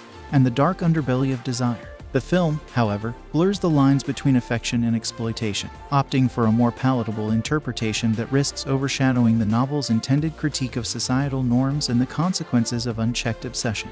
However, visually the film's cinematography shines as it successfully embraces the Americana aesthetic of the 1950s. The picturesque landscapes, the quaint suburban settings, and the vintage cars all contribute to creating a nostalgic atmosphere that immerses viewers in the era.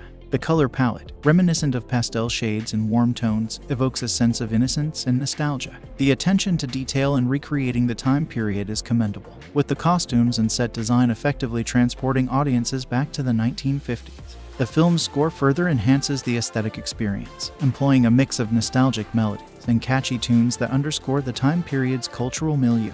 The score's integration of classic tunes helps to set the tone and mood, enhancing the emotional impact of certain scenes. The juxtaposition of upbeat melodies with the darker aspects of the story creates an unsettling contrast that adds complexity to the viewing experience. Fashion plays a pivotal role in establishing the film's setting and atmosphere. The costumes, hairstyles, and overall styling effectively capture the Americana aesthetic of the 1950s. The attention to detail in the characters' wardrobes reflects the fashion trends of the era, highlighting the meticulous research that went into crafting an authentic visual representation. But despite these aesthetic successes, the film falters in its portrayal of the central relationship between Humbert and the titular character, Lolita. Rather than addressing the deeply disturbing and morally reprehensible nature of their interactions, the film veers towards a misguided attempt at romanticizing their bond. This deviation from the source material's intended critique undermines the story's thematic depth and complexity. The film's shortcomings in character development and emotional depth hinder the audience's ability to connect with the narrative. The performances, while competent, often feel hollow, failing to convey the psychological complexity of the characters. This lack of emotional resonance weakens the impact of the story's tragic and controversial elements. In conclusion, the 1997 adaptation of Lolita excels in creating an aesthetic and nostalgic portrayal of 1950s Americana through its impressive cinematography, evocative score, and meticulous fashion. However, its misguided attempt to romanticize the central relationship detracts from the source material's critical examination of disturbing themes. Ultimately, while visually appealing, the film falls short in capturing the intellectual and emotional depth that makes Nabokov's novel a thought-provoking and controversial masterpiece. Other information about this film: Lolita is a tragedy, an incredibly disturbing tale of tragic events. Make no mistake, this is no romance. This is a despicable crime story. Now, I must confess that I have not read the novel nor have I seen the 1962 Kubrick classic, so I'll be judging this film on its own without comparison. That being said, this is a great film. This is an intriguing yet extremely disturbing crime tale that's both well written and expertly performed by this ultra-talented cast. I only have good things to say about this film. It exceeded my expectations and elicited strong emotion and fury from me. This script does several incredible things that I must commend. First of all, it makes it extraordinarily clear that this is not a pedophilic romance. As the film goes on, it's clear that Humbert is a disturbed pedophile, and as expected from such a person, he cares about nothing other than his obsession with this young teen girl. A romance must be two individuals in love and sharing a relationship. This is not that. This is an adult man with a sick abusive obsession with his stepdaughter. The script is extremely smart in giving us scenes that depict the extremely abusive, harmful situation that Lolita is in with Humbert. Lolita is your average young teen. She's overly energetic and full of youth, and to her, sex with Humbert is simply a game. It was never love from her point of view. How could it be? It's absolutely heartbreaking and enraging to watch this film because you see exactly what this sick man does to this girl willingly. It was also very smart to tell this story from Humbert's point of view so we as the audience can see inside this man's sick head. Having this told to us from him makes everything that much more impactful and, to be honest, chilling. There's so much rich material packed into this script, and that makes it all that much better. Not only is the disturbing story told well, but the characters are all given so much depth. These characters are not one-dimensional in the slightest. We see them as who they really are, a sick pervert taking advantage of a girl and telling himself it's love, a young girl trying to navigate this horrible ordeal she finds herself in, and an unaware mother who falls for this pervert. It was simple to see this was a well-made film because of the genuine anger and heartbreak that it elicited from me. My heart broke for Lolita and for her mother, played by Melanie Griffith. So the script is a home run. How about the acting? This cast is full of talent. Jeremy Irons plays Humbert perfectly. Irons brings passion and subtle depravity to this lead role, and he's just a perfect fit. Melanie Griffith, while only a supporting character, makes great use of her time and delivers an incredible performance as Lolita's mother, Charlotte. There is one scene in particular between her and Irons where she demonstrates why she's such a great actress. That is a great scene, and Griffith's character said exactly what I was feeling. And of course, Dominique Swain, who plays Lolita, is a marvel. Swain played Lolita with such skill. She was able to show innocence and bluntness. There's an impactful scene at the end between her and Irons where she blew me away with her cold, blunt delivery of her lines. It was so crucial that she deliver those ending lines that way to show Humbert how crazy and twisted he is. It showed his perception of their relationship, which is sick and disturbing, versus hers, which was clear and centered.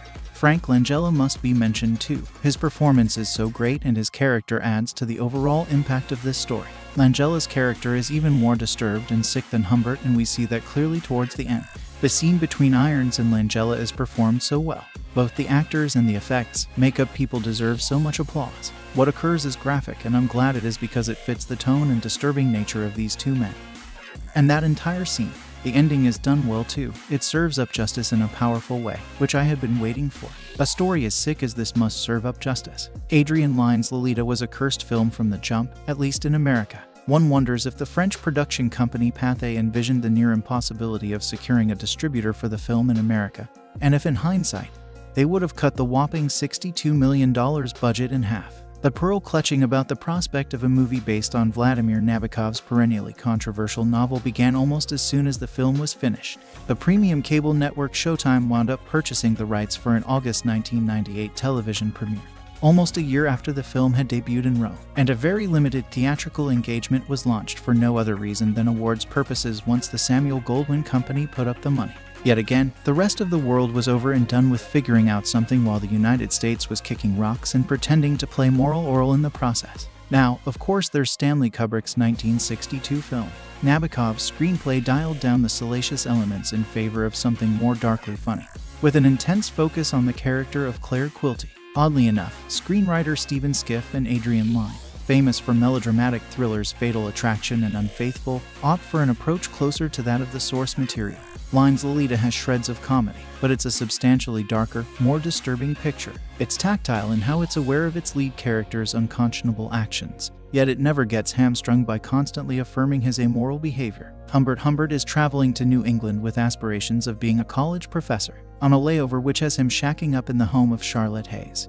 He finds himself painfully attracted to her 14-year-old daughter, Dolores, whom he eventually refers to as Lo or Lolita. The only justification he can muster is that she serves as the love of his youth he never experienced. Either way, Humbert progresses from pervert to pedophile.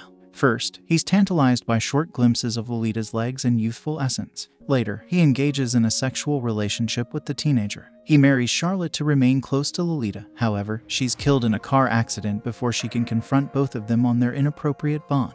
Once that happens, Humbert is all Lolita has, and sadly, vice versa. The two hit the road, which takes them to all sorts of random locales. The constant time together makes their relationship cycle between playful, sexual, and eventually combative. Enter Claire Quilty, a serial pedophile, who pulls Lolita away from Humbert, a move that accelerates his increasing instability. As monstrous as Humbert is, Schiff no less affords him the privilege of existing as a human being. Lesser directors might have worked overtime to make him into a categorically evil predator. Schiff and Lyne trust the audience enough to make that judgment. They make a conscious effort to understand Humbert, something we can do while simultaneously loathing his actions. The writing would mean very little if Irons wasn't so strong. When he calls Lolita the light of my life, fire of my loins, my sin, my soul, we feel it thanks to his conviction. With the way Humbert is written and portrayed, it's abundantly clear that Lolita rejects exploitation while not prohibiting humanization. Condoning and portraying something vile should not be seen as mutually exclusive. American moviegoers may never grasp that concept. Dominique Swain has a challenging role, yet pulls off Dolores as if she's twice her age with twice the experience. Swain nails the duality of temptress and victim. She makes some of the comedic lines work with no supporting help either. She'd later go on to appear in Face, often reunite with Melanie Griffith in the underrated drama Tart in 2001. In past reviews, I've mentioned how Adrian Lyne is an economical filmmaker, someone who knows how to trim fat and only invite the essentials into any given scene. At almost 2.5 hours, Lolita is as slow of a burn as he's ever allowed. The additional time is worth some of the flab and repetition because of how the relationship between Humbert and Lolita develops, especially as their courtship becomes increasingly hostile. Lyne's longtime collaborating cinematographer Howard Atherton has one truly great moment of visual gusto during one of Humbert's nightmares. The camera wobbles as the colors darken to give the appearance of a fever dream. Some of the corrugated backgrounds remind me of the time a Max Headroom impersonator hijacked 2 TV stations in the Chicagoland area, and it takes a lot for me to make that kind of a reference. What you need to know. Lolita, the controversial new movie based on Vladimir Nabokov's groundbreaking 1955 novel, tells the story of a 40-ish literature professor whose crippled soul is ignited by a sexually aggressive 12-year-old girl. Played by Jeremy Irons and 15-year-old newcomer Dominique Swain, the twisted couple ends their lives in tragedy. With only moderate foul language, this movie contains some explicit nudity and plenty of erotic scenes filled with implied incest, pedophilia, and even acts of prostitution between a pedophile and his stepdaughter. This pathetic, disgusting story may appeal to sexual offenders and America's left-wing intellectuals who think Lolita is among the top 5 English novels ever written.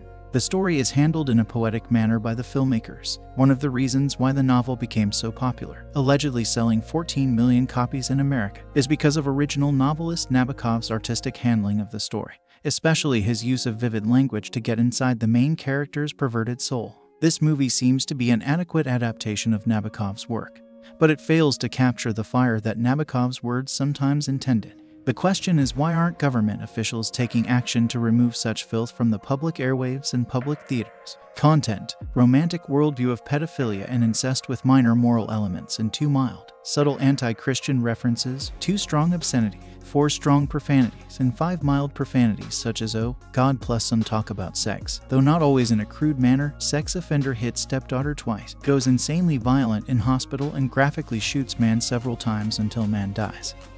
Several scenes of sexually aggressive 12-year-old girl who looks 14 minutes 15 passionately kissing stepfather, jumping into his arms and sitting in his lap. Girl places hand on stepfather's lower thigh, implied fornication, implied pedophilia and incest, implied use of pornography and creation of pornography by villain, erotic voyeurism by pedophile, implied fornication by 2 14-year-olds, and off-screen acts of sexual prostitution between pedophile and stepdaughter.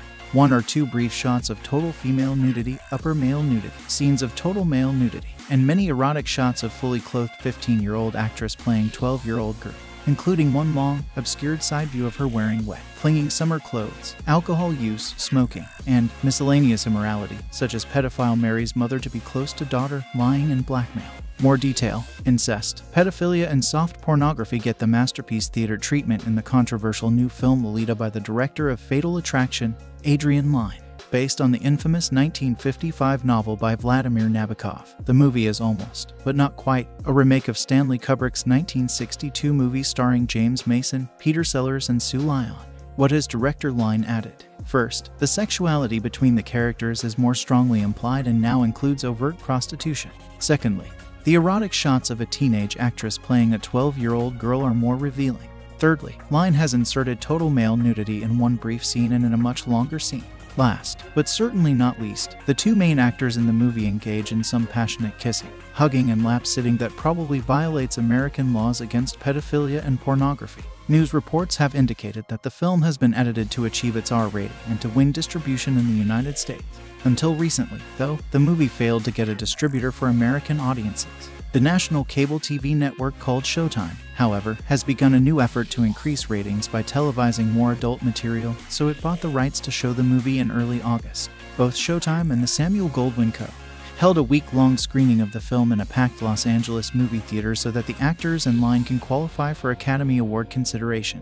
Lolita has gotten mixed reviews by critics. Some have said that they consider the movie to be quite tame.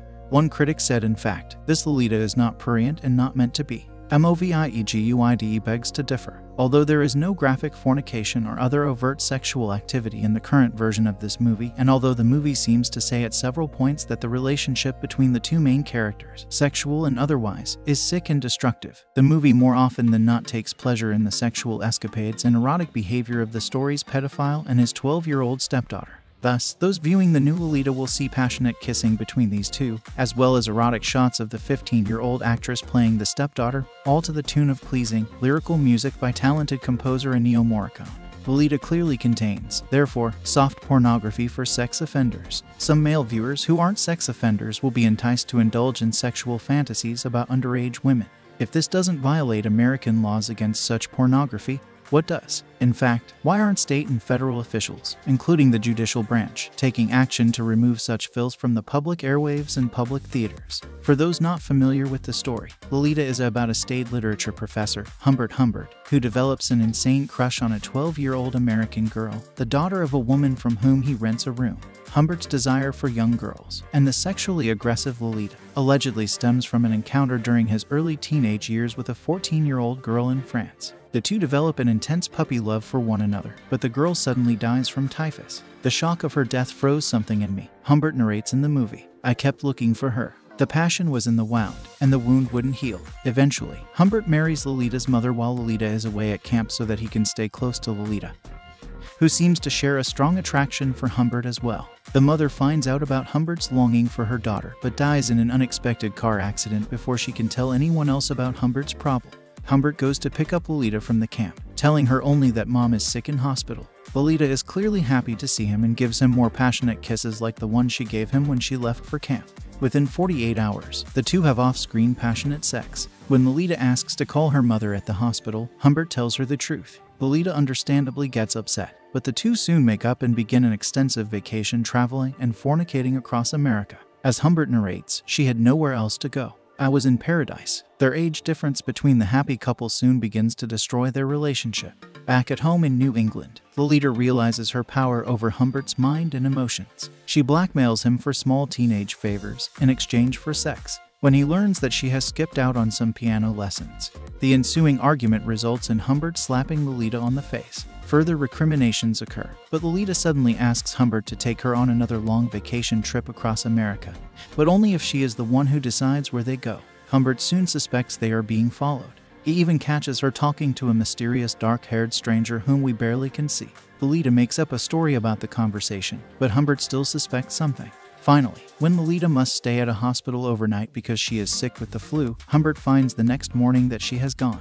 The hospital authorities tell Humbert that Uncle Gustav took Lolita to Grandpa's house and asked Humbert to meet them there. Of course, there is no Uncle Gustav, no Grandpa either. 3 years later, a pregnant and married Lolita tells Humbert the truth. Humbert gives her the money she requests. And when she refuses to go with him, he goes off to murder the mysterious older stranger, another pedophile and an actual purveyor of pornography, the only man Lolita says she ever truly loved. This pathetic, disgusting story is handled in a poetic manner by the filmmakers. One of the reasons why the novel became so popular, allegedly selling 14 million copies in America, is because of original novelist Vladimir Nabokov's artistic handling of the story, especially his use of vivid language to get inside of Humbert's crippled, unreliable soul. This movie version seems to be an adequate adaptation of Nabokov's work, but Jeremy Irons' narration fails to capture some of the apparent passion in Nabokov's use of language. When Irons quotes Nabokov's famous passage, "Light of my life, my sin, my soul, Lolita," his flat, dispassionate reading does not seem to convey the fire that Nabokov's words appear to intend. However, who knows what Nabokov or his fans might say. There is one thing about this novel's reputation, though. Recently, America's left-wing intellectual elite named Lolita the fourth greatest novel written in English. To which one can only reply, you can dress up horse droppings with pretty bows and ribbons, but if you step in it, your shoe is still going to stink, and you have a mess to clean. It is time to clean up the mess. Seek first the triune God in his goodness and justice. This film directed by Adrian Lyne. Screenplay by Schiff. Based on Lolita by Vladimir Nabokov. Produced by Mario Kassar. Joel B. Michaels. Starring Jeremy Irons, Melanie Griffith, Frank Langella, Dominique Swain. Cinematography Howard Atherton. Edited by David Brenner. Julie Monroe. Music by Ennio Morricone. Production company Pathé. Distributed by the Samuel Goldwyn Company. AMLF. Release dates September 25, 1997 Rome, January 14, 1998 France, September 25, 1998 United States. Running time 137 minutes. Countries: United States, France. Language: English. Budget: $62 million. Box office: $1.1 million. So guys, this is the review of Lolita movie and some information about it. How do you like our today's video? Please let us know by commenting, and if you like this video, please like it, share it, and don't